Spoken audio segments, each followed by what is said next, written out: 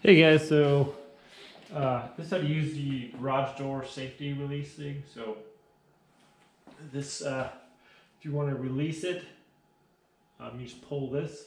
See how it pops up? You got most garage doors have a worm drive. Some have a belt, but I think it works the same way. In order to disengage it, you just pull this down. So that's the emergency release there. So if your power's out and you need to get out of your garage, you pull this down, and that allows the garage door to be lifted manually. Now to re-engage that, you have to kind of pull this cord at a straight angle and kind of give it a pretty good pull on there. So like that.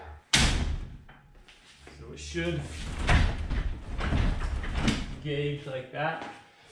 And you can try to pull on your garage, see if it'll move or not.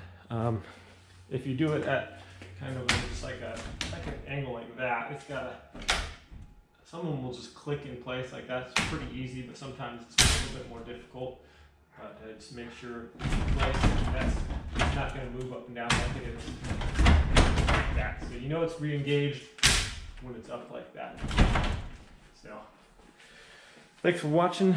Everyone have a great day. We'll see you next time.